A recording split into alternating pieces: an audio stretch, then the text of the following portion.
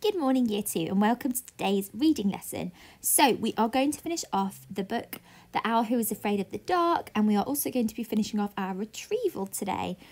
Just a little reminder, if your phonics teacher is not here this week because they're off poorly, don't forget to watch the Ruth Miskin virtual classroom videos. These will really help you with your reading. Okay, so let's have a look at our first green word today.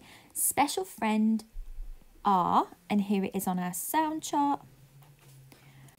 Fred talk. S, t, r, t, u, d. Startled. And don't forget, when a word ends in ed, we just say the d. So once again, s, t, r, t, u, d. Startled. Your turn. Fantastic. And the word startled means shocked or surprised, just like this little baby is here. Okay, next green word. Special friend. Oh, here it is. O. Split O sound. Let's have a look. Oh, here it is on our chart. O. Okay, let's Fred talk. T, e, u, e, s, k, o. Scope. Telescope. Telescope. Your turn.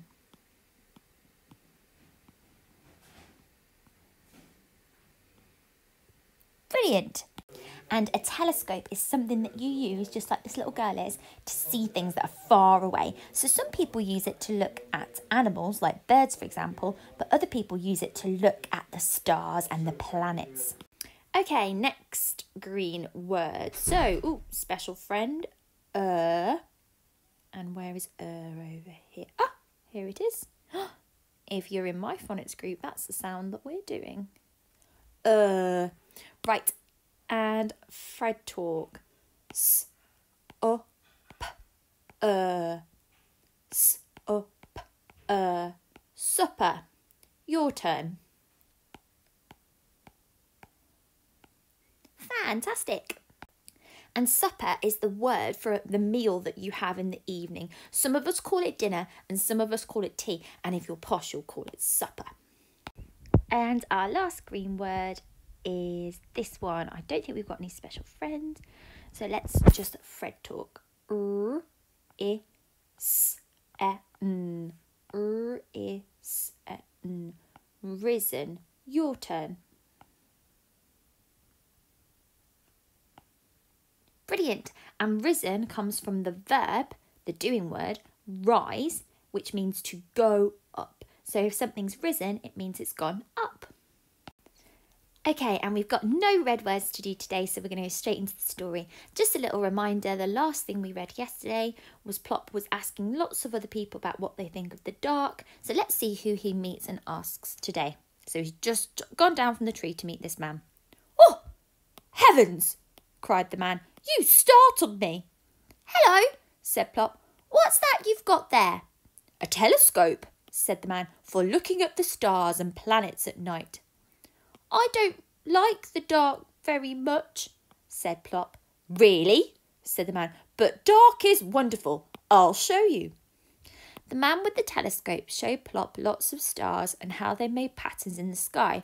He pointed out the bright pole star, the plough, the dog star and the Orion, the great hunter. And those are all types of stars that they see in the sky. Plop said thank you and flew back to his mummy and daddy. A man with the telescope showed me the stars, Plop told them. He says dark is wonderful. That morning, Plop had his supper in bed and then, like a real night bird, he slept right through the day. When Plop woke, it was almost dark. Now, who's a day bird? He shouted at the darkness. Plop looked at his sleepy parents. He wasn't going to hang about waiting for them. He might be missing something. Plop floated down and landed like a soft white feather. Under the tree, he saw a big black cat. Hello, said the cat. I was just going exploring. Won't you come with me? I would like to, I think, said Plop, but I'm afraid of the dark. But dark is beautiful, said the cat. Look around you. Plop looked. The moon had risen. Everything was bathed in its white light. Moonlight is magic, said the cat. Come with me and I will show you the nighttime world of cats and owls. Will you come? Yes, I will, said Plop. The cat took Plop up to the rooftops and they looked down over the sleeping town. This is my world, said Plop. I am a night bird after all. And this is only one sort of night, said the cat. There are lots of other kinds, all beautiful. Thank you for showing me, said Plop. I must go now and tell my mummy and daddy. Good night, said the black cat, and many, many good nights. Plop flew straight back to his tree. Well, said his mummy. Plop took a deep breath.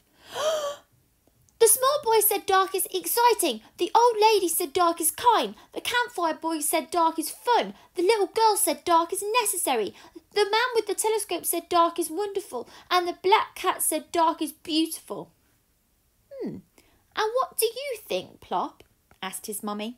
Plop looked up at his parents with twinkling eyes. I think, he said, I think dark is super. Then Plop took off to go hunting in the dark, Mr. and Mrs. Barn Owl on each side and Plop in the middle. Plop, the night bird.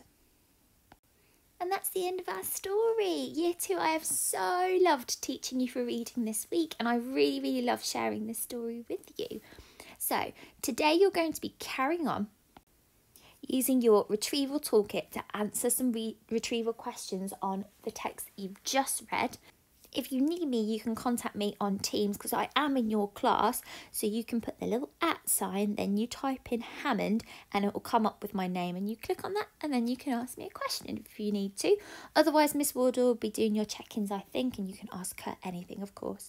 I hope you have a wonderful weekend and I will see you all soon.